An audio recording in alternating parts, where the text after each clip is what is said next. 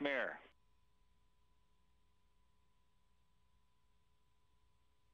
Good morning. Morning, Jim. We have messages to send up if you could throw tips on.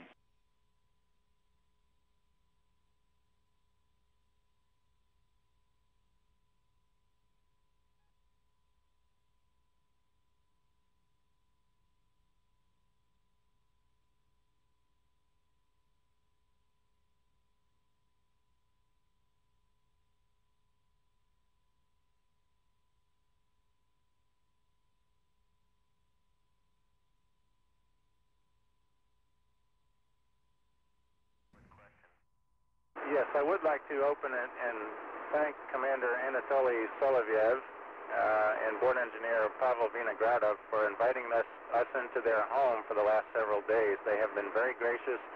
They are a tremendous team. They work well together. They have taught us a lot, and we thank them for being so gracious. It requires an awful lot of teamwork to pull one of these missions together. To start with, of course, the rendezvous is not just the pilots or the crews, but all the folks on the ground and the tracking stations all around the world to get the precise navigation required. By the way, I feel very confident that had the Mir lost attitude control, we still would have been able to dock with the teamwork that we have and that we've developed over the last several years. The teamwork started, of course, with our two crews once we got aboard, and we proceeded to transfer about 7,000 pounds worth of water, experiments, back and forth, up and down, and our most important transfer, of course, with the two crew members, bringing Dr. David Wolf up, and we'll return C. Michael Foale, Ph.D., after his successful stay up on Mir as soon as we leave. And by the way, I will not use Dr. Wolf's statement, but I love what he says when he closes each of his transmissions to the ground every night with his little statement about risk, and I'll let him say that a little bit later. But the teamwork that we have developed over the past several years in the Phase 1 program has enabled us to pull one of these kinds of missions together where we transfer so much equipment up and down. But it's not just these flights that requires an awful lot of teamwork. It's both space programs that have been working together as a team and learning from each other. The different programs have different requirements. They have different considerations. They use different techniques when they're performing spacewalks, when they're doing various things, flying around the vehicle, and we have different requirements. But yet it works together. Our vehicle has the capability of bringing equipment and experiments down. The Mir is the only game in town in the space station business, and they have been very successful over the past several years in performing experiments. And now we have the ability to bring some of those results back down to the Earth. And so it's a good team effort. This station is a beautiful station. I would like to also compliment the Russians on their resourcefulness, their ingenuity in designing the station, in building it, fabricating it, launching it, and extending it past its lifetime. They have done many experiments on board. We will now continue that with the Phase 1 program, and again, it is the only game in town. With the teamwork that we've developed in the last several years, we will continue that and bring it into the future and build the International Space Station. We have learned well together. We've learned to operate. All of the coordination that we will use for the next several days as we perform the fly-around will really help as we build the International Space Station. I would also like to compliment the Russians on their ingenuity. We still don't know where the leak is in the Spectre module, but shortly before our flight, they sent over a lot of hardware that we brought up to help to identify the leak, and so hopefully we'll be able to help in that area tomorrow when we do the fly-around. But if we don't, they'll perform several spacewalks over the next several months, and hopefully we'll be able to solve the problem and get the station back to its full capabilities. But if they don't, it's still a beautiful station, and David is conducting experiments. There are experiments going around in various parts of the station, He is making some great observations. He's very excited about it, and he makes sure that he shares them with all of us as we're getting the transfer operations done. So it's been an exciting 6 days, and we really thank the Russians for inviting us up here. And I guess I'll leave it at that and say it's been a great mission for us. We hope to be back on the planet here in a couple days, and we'll see David Wolf certainly when he comes back after 4 months, and hopefully he'll make some amazing findings and collect some more data, which eventually, put together with the teamwork of the private investigators down on the ground, the principal investigators on the ground, I think they have a good chance of making some amazing discoveries. So it's been a great mission for us, and we look forward to seeing you here in a couple of days. Michelle Coyden with the Associated Press for Dr. Wolf. Now that you've been on Mir for a few days, is there anything you wish you had to make your stay more comfortable, or something you may have forgotten in the to pack in the mad rush to get there? I would have brought 2 Wendy Lawrences. Really, one did an awfully good job. You should see that laboratory. It's very organized now. Honestly, I would have brought some more short pants with the Velcro and the Velcro pockets. They're real useful. Mark Carreau from the Houston Chronicle for Mike Foale. In a brief and even, if necessary, subjective sense, could you sort of describe what you think your contribution was to the partnership? Wow, well, I'm just glad for my own sake that I had a good time here. Basically enjoyed myself. I learned new things. My mind was opened about a lot of things.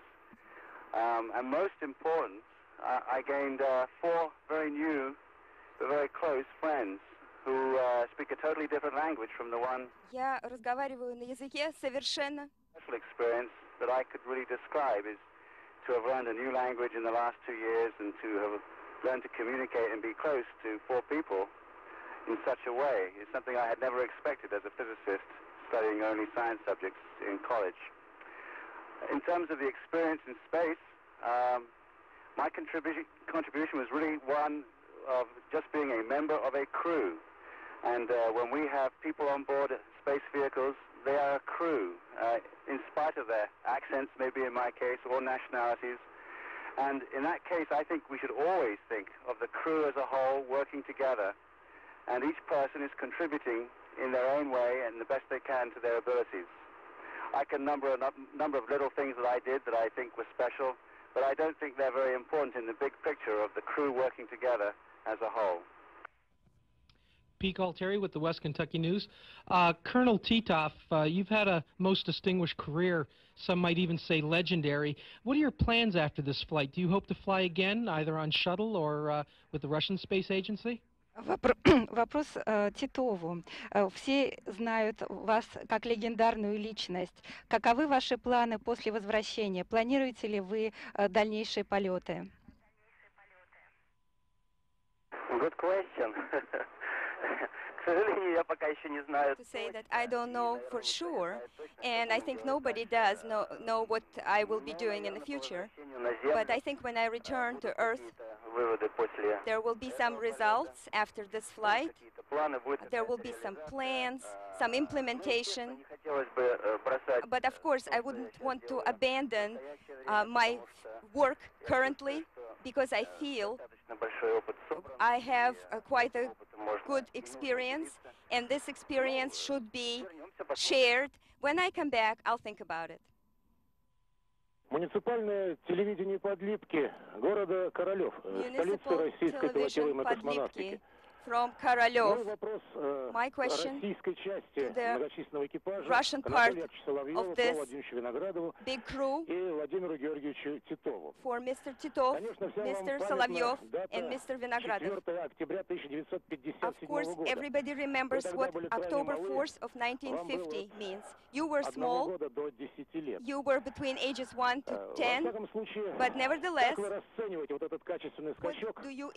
how do you evaluate this jump in the history of mankind?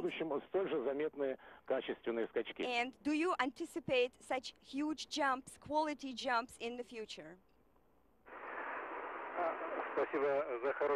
Thank you for a good question. We have wonderful chance presented by the two crews, which is present at the Mir Atlantis complex, to congratulate all the citizens of Korolyov with the upcoming holiday. This is a great holiday, which in 1957 probably shook the whole world. This is a fantastic event which happened on October 4th. The first Sputnik was launched, and many people which took part in this event still live in Korolyov. With great pleasure, we congratulate the veterans and all the people who work in this area and all the citizens of Korolyov. And of course, I would like to wish them the best happiness, health, success in each family.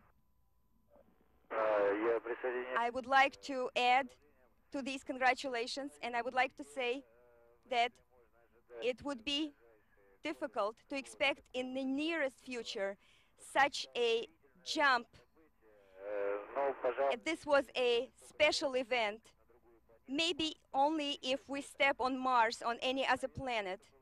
I think what was achieved 40 years ago was an exclusive achievement. Nothing can compare to the launch of a human into space. First of all, you were fading in and out.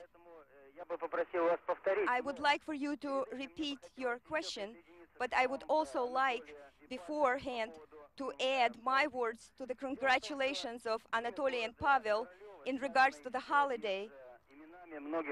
Of course, Korolyov is connected to the names of many of our colleagues and to the names of people we don't know by name. But I would like to congratulate all of my wonderful colleagues with this wonderful holiday. But would you please repeat the questions? First question. Compare the functionality of the spacesuits during EVA, our Arlan, and the American spacesuit, the benefits, the negatives, and the positives. And the second, to the commanders, brief results of the joint mission. As far as the Arlan suit and the American EVA suit, they are very similar functionally, and that is natural because they are for the same objectives. These suits assure 100% functionality for the work we have to perform, and that was proven during EVA. There are positives and negatives for both suits. The only thing I would like to say, the positive qualities of both suits, if they would be combined and one universal suit will be designed for the future space station, that would be wonderful. And I think many people would say the same. The question was, is that they are complementary. It's incredible to me that the Russians went one way, we went a different way, and yet it's almost as if the two different designs were built that way intentionally, which they weren't.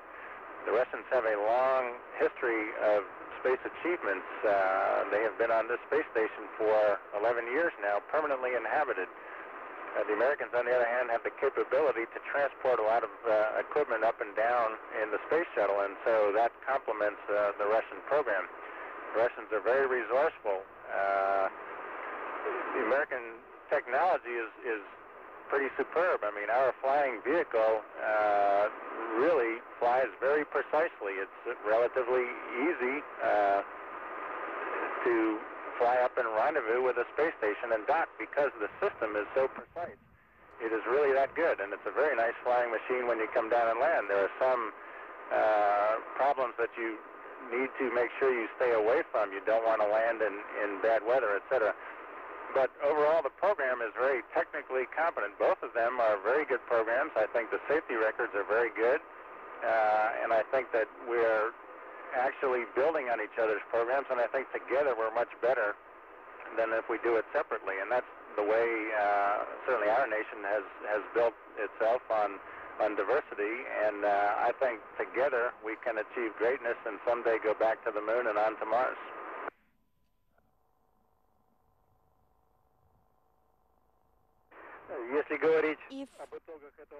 If to summarize the results of this mission, or to say about the benefits of this mission, I wouldn't want to talk about how many tons of cargo has been delivered by the shuttle to the Mir.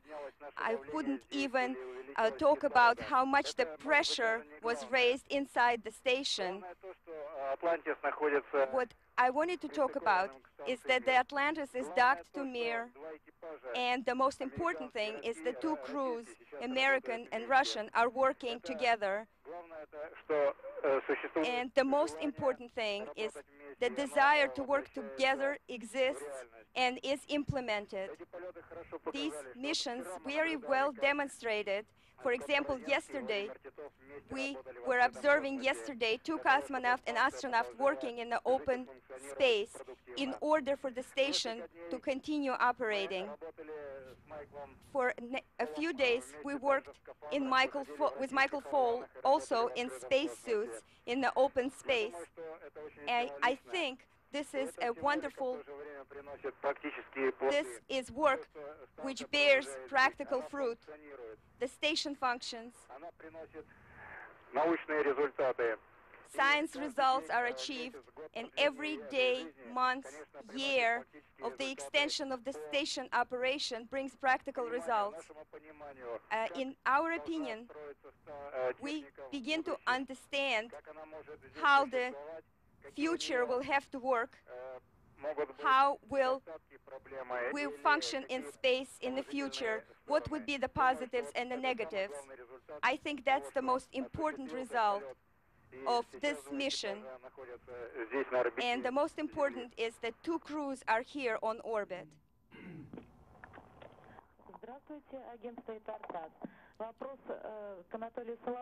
Question for Anatoly Solovyov. Could you please tell us, how do you evaluate the new onboard computer system operation? I can only say the words which we heard from the MCC. They just said, "Good job, guys, thank you." And I would like to distribute the satisfaction expressed by the MCC to all my friends who are working here.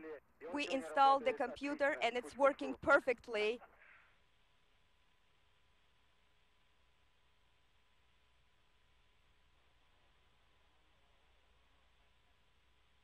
And we just want to say, be careful down there on Earth. It's awful close to the ground and somebody could get hurt.